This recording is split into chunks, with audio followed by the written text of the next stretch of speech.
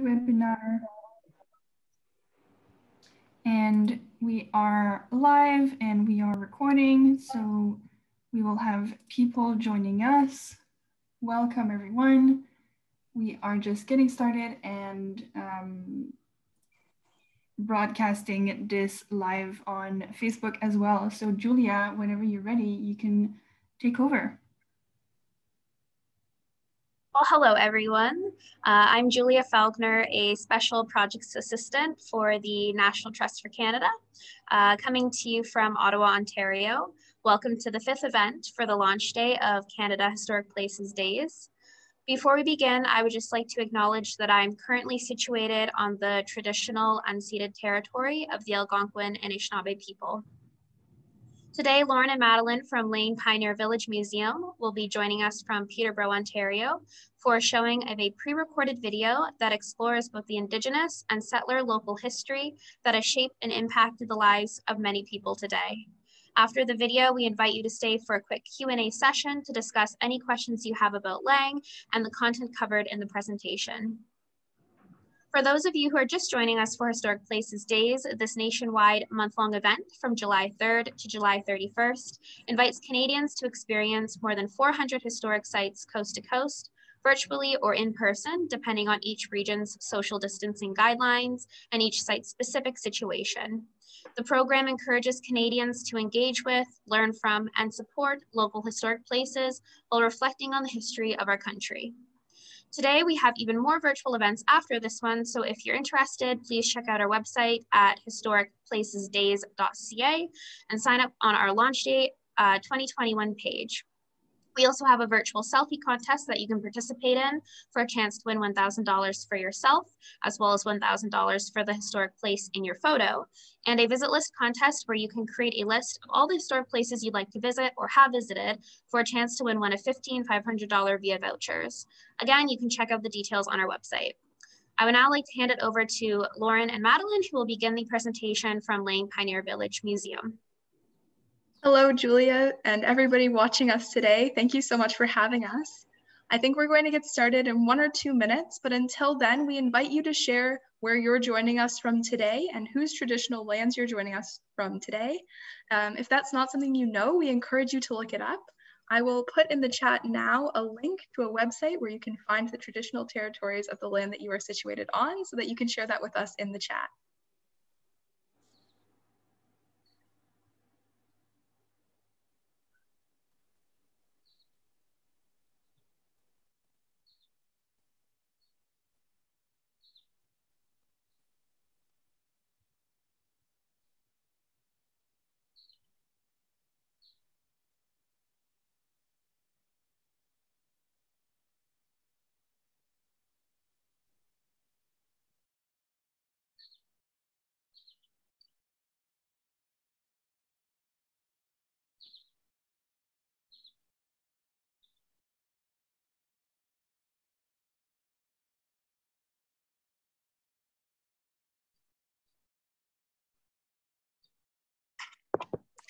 I managed to pull the classic Zoom, I'm on mute, but I'm talking anyway. So hello and welcome everyone to today's event, Aabamnigaan, Looking Forward. Before we begin, I'd like to share that if you're joining us via Zoom, we do have our live captioning feature enabled, and you're welcome to start the captioning for this meeting. So welcome again to everyone joining us virtually at Lang Pioneer Village for our Canada Historic Places Days launch event. You may have noticed that people have been sharing with us where they're joining us from today in the chat and acknowledging whose traditional lands they're on. We invite you to continue to do so throughout the presentation if you're just joining us now. My name is Lauren Stoyles. I'm a historical interpreter at Lang Pioneer Village Museum, and I will be your host for today's event. I'm joined in this role by Madeline Duncan from Curve Lake First Nation, the interpreter of Indigenous history at the museum. We would like to begin today's event with a land acknowledgement. We respectfully acknowledge that Lang Pioneer Village Museum is located on the Treaty 20 Mississauga territory and in the traditional territory of the Mississauga and Chippewa Nations, collectively known as the William Treaties First Nations, which include Curve Lake, Hiawatha, Alderville, Scugog Island, Rama, Beau Soleil, and Georgina Island First Nations. Lang Pioneer Village Museum respectfully acknowledges that the William Treaty's First Nations are the stewards and caretakers of these lands and waters in perpetuity, and that they continue to maintain this responsibility to ensure their health and integrity for generations to come. As we participate in Canada Historic Places Days this year, visit historic sites and museums, be it virtually or in person, and talk about the history of the land that we now know as Canada, it's important that we reflect on the entirety of this history. We encourage you throughout this event and in your daily life beyond it to consider the aspects of Canadian history that are often forgotten or intentionally left out of the picture, in addition to the stories of resilience, determination, and strength that have been at the center of our historical narratives. For today's event, we'll be sharing with you Aabamnigaan, Looking Forward, a pre-recorded video that tells the story of Nogojiwanong, now known as Peterborough County, beginning in the 1800s and extending into the present. This storied tour explores both Indigenous and settler local history, which has shaped the lives of many people today. These stories form the basis of the living history that visitors experience when visiting Lang Pioneer Village in Keene, Ontario. I will note that this video contains brief discussions of residential schools, forced displacement, and the disenfranchisement of Indigenous communities. If you are not in a space to hear about these events, please feel free to click out of this event at any time. Your well-being is important. We will put links to the Indian Residential School Survivors Society website, Hope for Wellness website, and the CMHA resources page in the chat. We encourage you to reach out if you are struggling.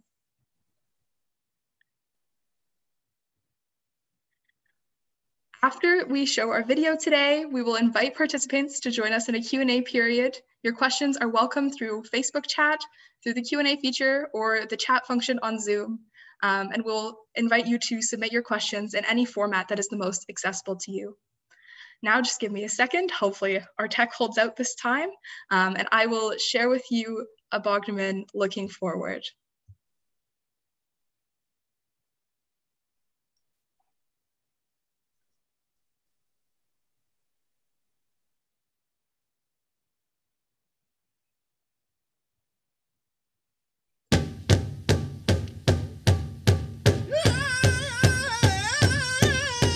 Our story begins in the 1820s in Nogojiwanong, now known as Peterborough County.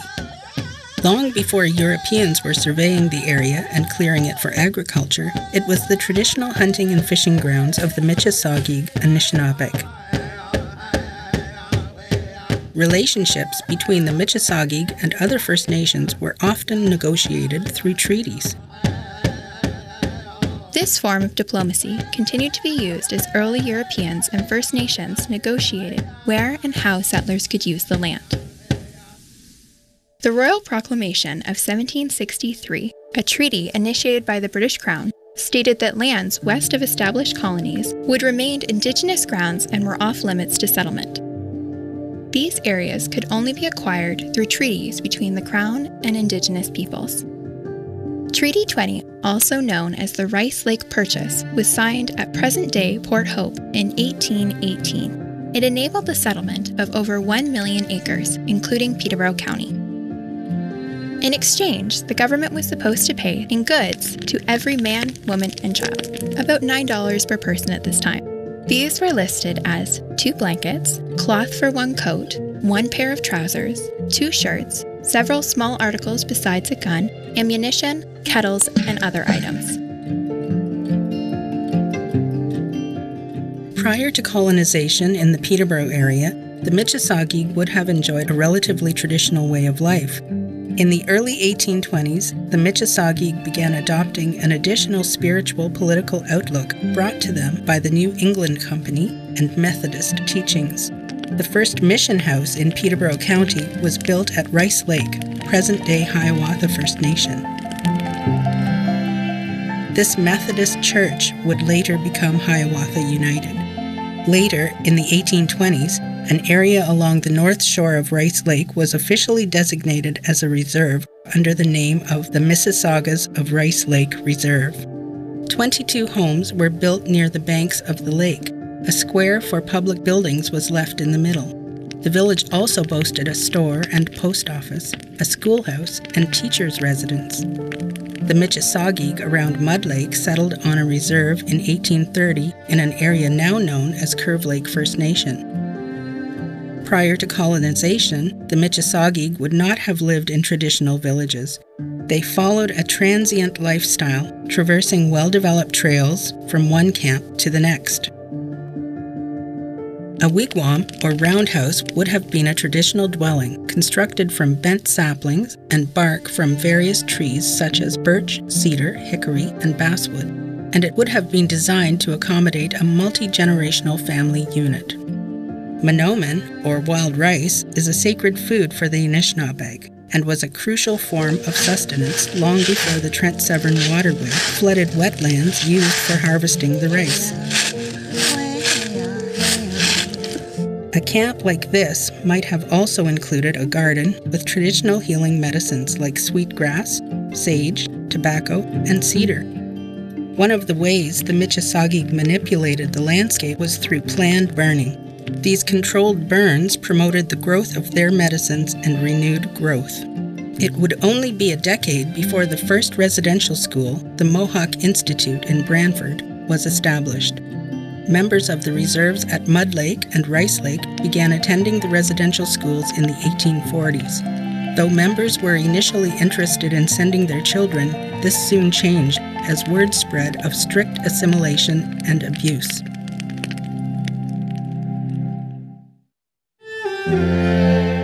Meanwhile, impoverished Europeans, including victims of the Irish potato famine, Scottish farmers driven from their lands, and retired British officers, were making the journey across the Atlantic with dreams of a better life. Instead of the idyllic pastures advertised in Europe, settlers were met with untamed wilderness. It wouldn't be until the 1850s that colonization roads would be established, connecting communities through the bush and forever altering the Anishinaabes' traditional hunting grounds and way of life. Early settlers like David and Jane Fife would have had the difficult task of finding their plot, clearing the area, and constructing the small cabin before the winter set in. Round logs were used in haste. Without a sawmill, there was no way to plane the wood, and as it dried, cracks would form, letting in the cold. This would not have been a luxurious life at all. Luckily, the Fifes had windows. Most of the time they would not, due to the difficulty of transporting glass. Food would need to be hung from the ceiling to protect it from mice and bugs. And because the settlers came with only the things they could carry, the few supplies given to them, and their own industriousness, they often relied on the expertise of the local Anishinaabe. When they were able, the Fife family of 5 would have cooked outside. Not only would cabin fever be an issue in the cramped quarters, the wooden structure itself would have been a fire hazard. Even with these hardships, in just a few decades, the Fife family was beginning to make a name for themselves. In the 1840s, David received a small sample of wheat from a friend in Scotland, having had terrible luck with the varieties common in Canada at the time. Just 3 heads survived the first planting. According to legend, David's wife, Jane, saved those last 3 heads of seeds from being eaten by a cow. After careful breeding, David had produced enough seed to share with his neighbors. By the end of the century, red Fife wheat had become the most common and successful wheat throughout much of North America. The ingenuity of David Fife and his family, along with other settlers in the area, helped forge a thriving farming community, a long way from the rustic homesteads which marked its inception.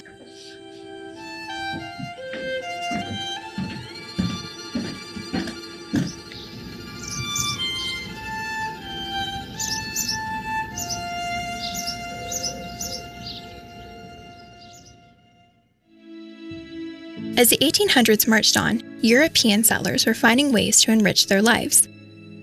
Self-sustained communities sprouted up along rivers where mills were built. Now settlers could have their wheat processed and sold in larger quantities. While mills became the utilitarian means for success, general stores became essential to the social well-being of communities. Essentials like tea, nails, and flowers could be bought in bulk, and farmers would take the time to exchange gossip and learn about the latest news.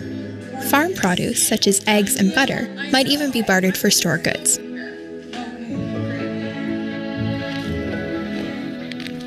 The benefits of a prospering community were reflected in the simple conveniences of a traditional home of the time. The Fitzpatrick house would have been a typical settler's second home, a stark improvement from the cramped quarters of the Fife cabin.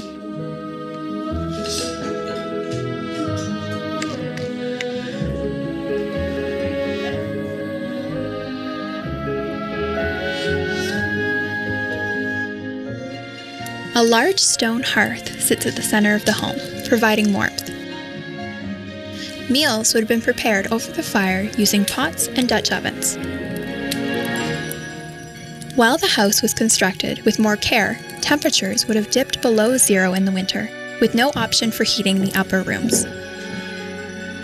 Michael and Susan Fitzpatrick would have taken turns sleeping through the night, a practice called segmented sleeping, in order to keep the fire going and complete small chores.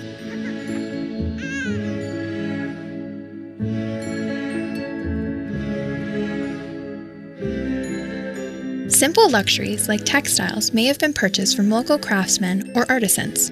The S.W. Lowry Weaver Shop is an example of what a local tradesman's store might have looked like. Simple woven fabrics used for blankets, shawls, and rugs would have been constructed on different types of looms, which were operated manually by hand. The creation of the jacquard loom, which was not available in the region until later in the century, allowed for the execution of more intricate patterns using a set of perforated cards.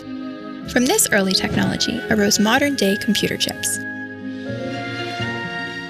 Besides these few luxuries, the Fitzpatrick family would have made most things needed for daily life.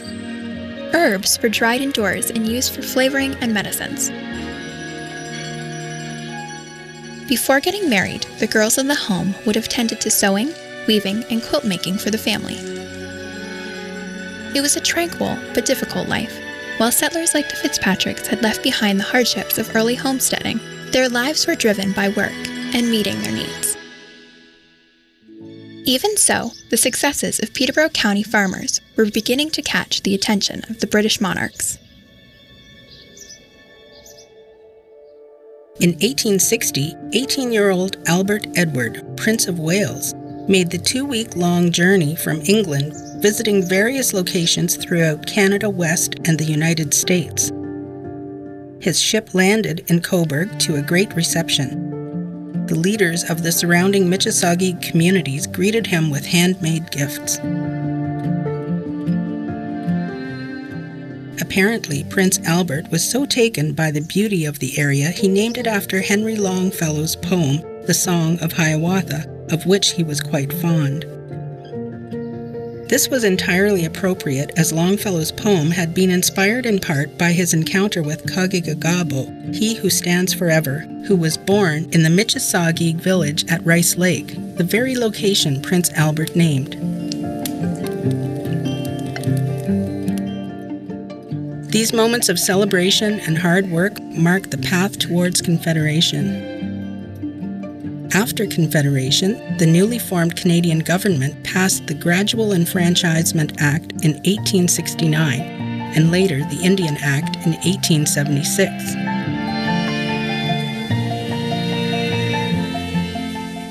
While settlers were establishing their lives and becoming more comfortable, the Mississauga were having to adapt to the imposition of these acts, along with the introduction of Indian agents. New Western methods of governance were undermining their traditions and politics, an impact still felt today.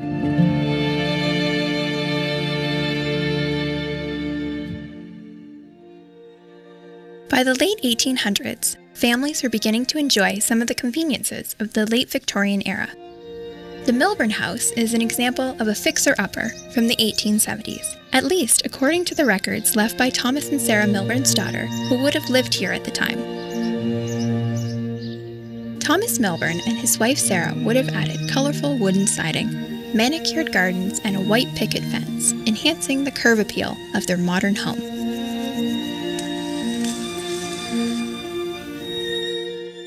Now was a time when Canadians could start thinking about what they wanted and not just what they needed. 7 people would have lived here at one point, and while the room seemed small, they would have been filled with the trappings of a successful household.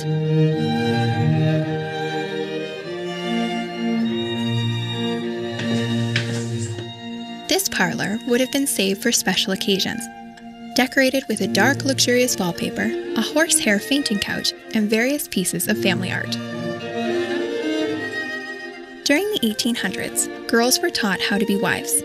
Samplers were one way of instructing young girls on the art of cross-stitch, a kind of guide for future use once she had moved out of her parents' home and into her husband's. Off of the parlor is a room which might have been used as a sick room. Tight quarters meant illness could easily spread through a family. Settlers knew that sick individuals needed to be isolated to contain the spread of germs. Medical treatment was rare, and there were few doctors in the region. Families would either make their own medicines with herbs and plants from their gardens or purchase some from the general store. Medicine was highly unregulated. Opium, also known as laudanum, was often used in the treatment of many ailments. One of the benefits of modern farm life was a cast iron stove. This beautiful big stove would have heated both floors of the Milburn house, along with an additional stove in the parlor. This was the heart of the home, where the family would gather, and again, we see the evidence of a successful farm.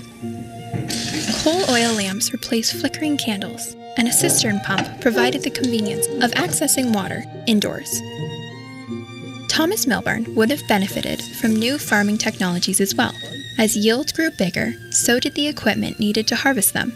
A steam engine, similar to the later Sawyer-Massey steam engine model, would have been easily transported through a community to aid in farming endeavors.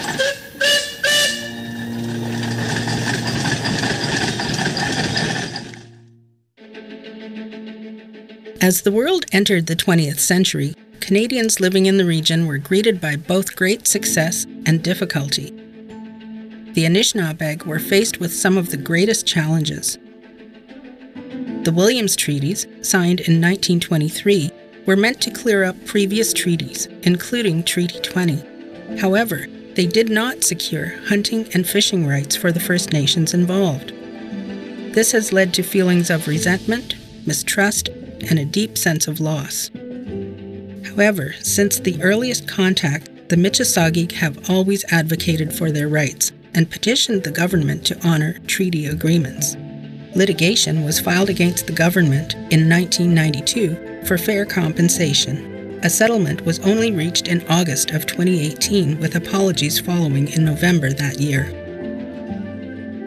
Indigenous peoples are resilient, and their culture, language, and spirituality are experiencing a resurgence that is strengthening Indigenous nations and Canada.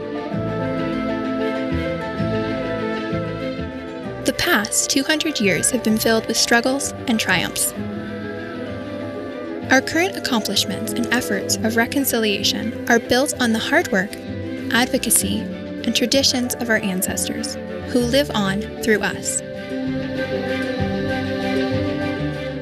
We can take the best of their natures while learning from their mistakes to effect change for a better world now and for future generations.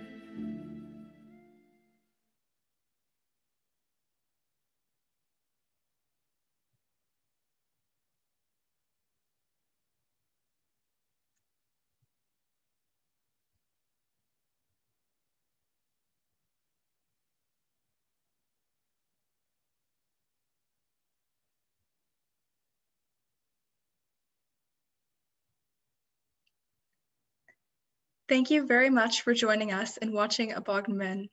We would like to extend a special thank you to our partners at Curve Lake and Hiawatha First Nations for their support and participation in the creation of this video. We also want to thank Impact Communications for the filming and editing of this video. We will now open the virtual floor to questions. Feel free to ask us anything that you're curious about regarding local history, settlement, settler Indigenous relations, or Indigenous history, and we will do our best to answer. If we're unable to answer, we'll make sure to pass your questions along, or we'll give you the email that you can pass your questions along to yourself if we aren't able to address them today. We'll give you a few minutes to start putting your questions in the chat, and we look forward to seeing them.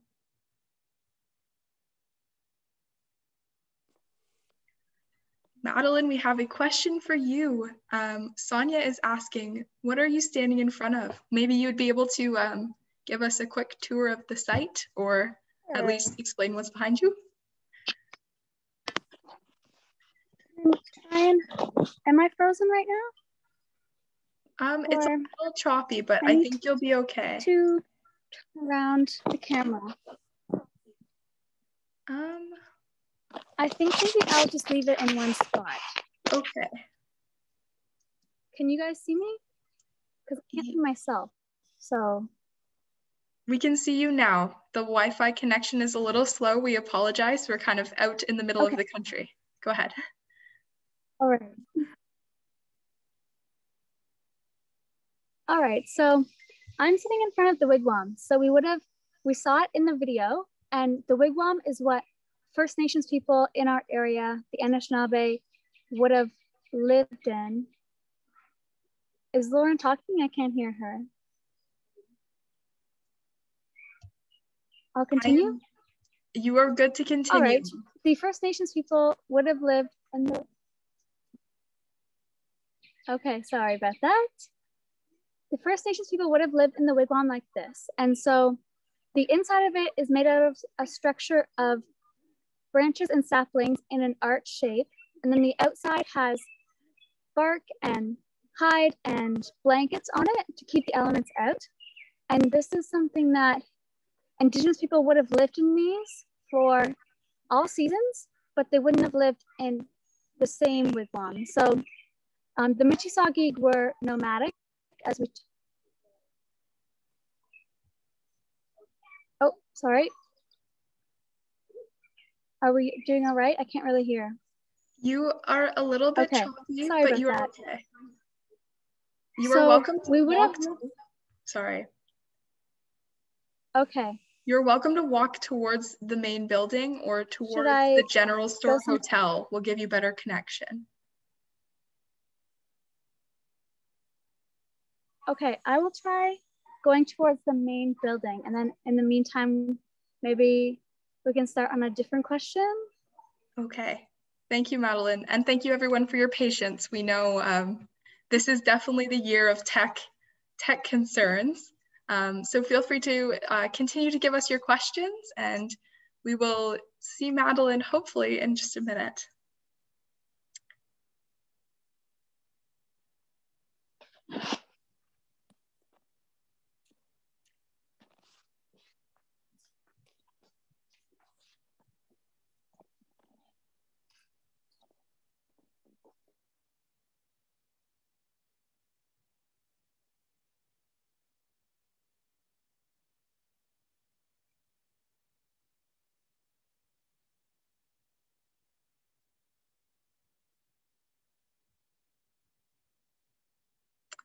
We have another question. Yes, so the question was that a new video? It was actually filmed last summer. During COVID, we had to be very aware of precautions. We're very excited to have this video put together and to have been able to work with our partners to create this video. And we're very excited to share it with you today. This is its first kind of official public screening. It is available on the Lang Pioneer Village YouTube channel if you'd like to watch it again after this event is over. And we have another question. What are some experiences that you can have at Lang during an in-person tour? I'm so glad that you asked. We actually just opened yesterday for our first seasonal summer tour day. Currently, we are not operating in our original Living History Museum model. Instead, we're doing guided tours, which I think gives you a really interesting perspective of the village. You'll get an hour-long guided tour with one of our historical interpreters. They'll take you around, be able to see all of our different historic buildings. Unfortunately, during current regulations, we're doing an outdoor only tour system. So you will be able to kind of peek inside the buildings, take a look around, but you'll be able to hear about them. We've added more elements regarding architecture to the tour this year while it's out of doors. We also have a few different interpreters working in buildings, doing more demonstrative tasks. And then Madeline is out at our Aabamnigaan camp, and she has an interpretation that visitors are able to see and connect with as well.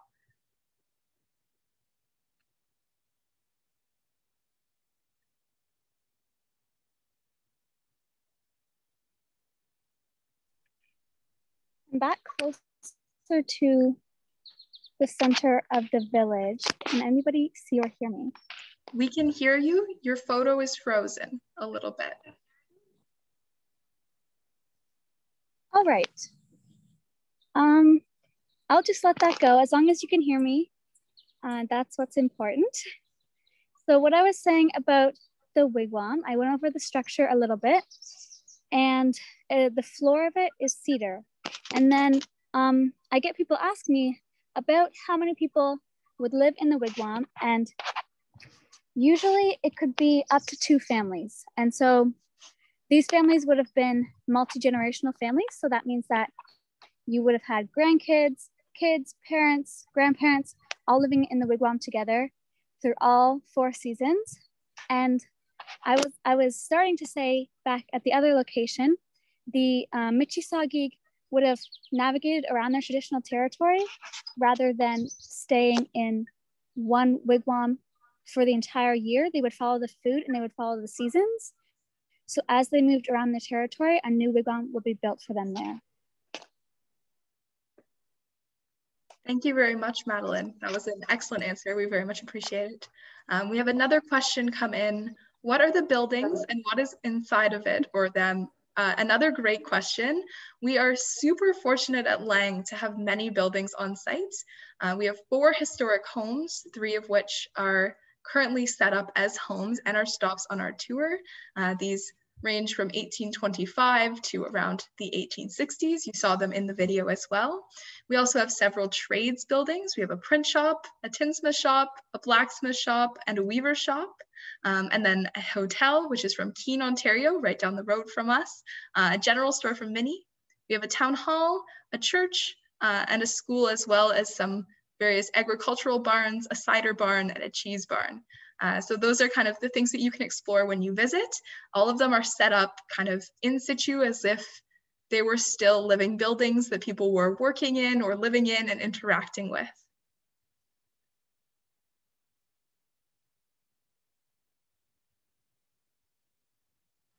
I believe that we have time for a couple of more questions if anybody else has any. Are there any residential homes in the village? Would the person who was asking the question be able to clarify if they mean homes that people are still living in, or just clarify what they mean by residential homes, please?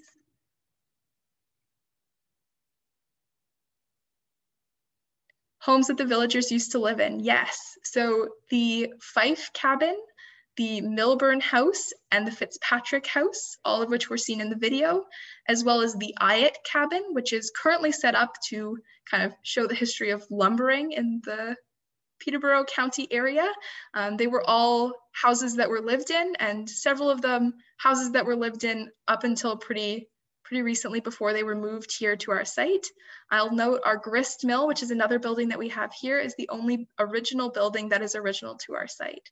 I'll also note, because sometimes people ask, nobody still lives on site. The houses are purely kind of set up for museum display at this point. Thank you very much for your question.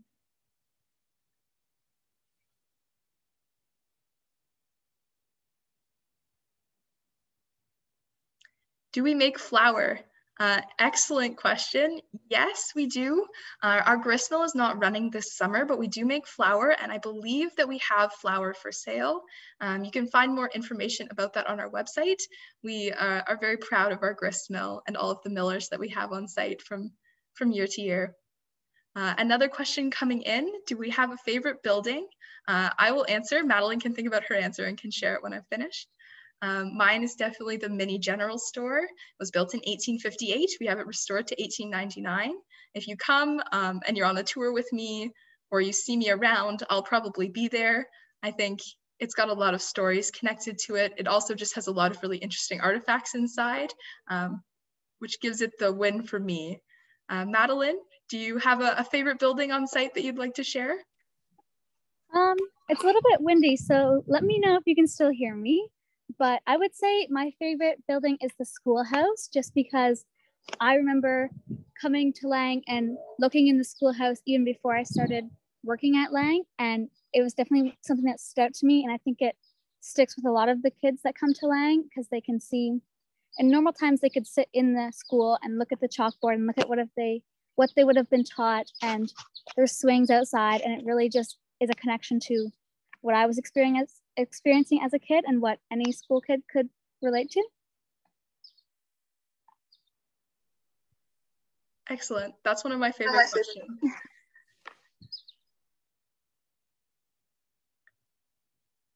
I'll give it another couple of minutes to see if we have any other questions come in through the chat. Thank you so much to all of you who have tuned in so far and who have asked us questions. They've all been amazing.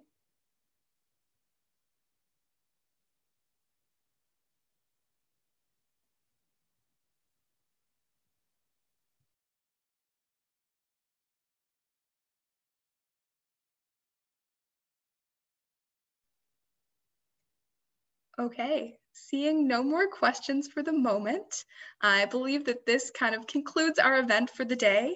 I'd like to thank my co-host Madeline for sharing her time and her answers with us, to the team who put together Aabamnigaan as well, a big thank you, and to the National Trust for sharing their platform with us today. We are ever so grateful. I encourage you to check out the other launch day events happening this afternoon and this evening. You can find all the information on the National Trust sites and social media. And once again, I extend my thanks to you for joining. We hope that you stay safe, enjoy the rest of Canada Historic Places Days and launch days.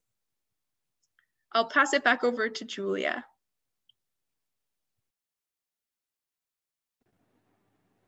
Thank you so much for joining us, Lauren and Madeline. The video was very informative, and we're really happy we could also have you for Historic Places Days. So to everyone who managed to tune in, thank you for coming out. Have a great day.